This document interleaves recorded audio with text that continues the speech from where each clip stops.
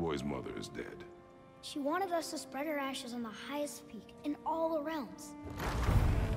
The gods of these realms don't take kindly to outsiders, trust me. You are God. Leader of the Vanir, once yes, but no longer.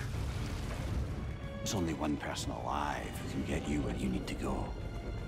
First, you need to cut off my head. Odin's eye is on you, brother. Especially now that you've taken to killing his kin. When I came to these shores, I chose to live as a man. But the truth is, I was born a god, and so were you. We can do whatever we want. There are consequences to killing a god! Mother.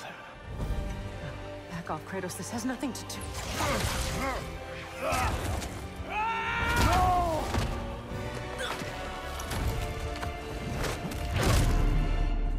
No, my boy!